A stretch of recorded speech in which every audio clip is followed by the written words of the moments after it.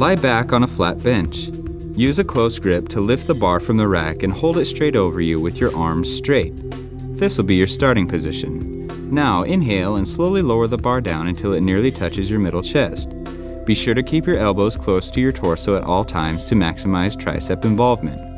After a brief pause at the bottom contracted position, exhale and raise the bar back to the starting position, using your triceps to push the bar upward.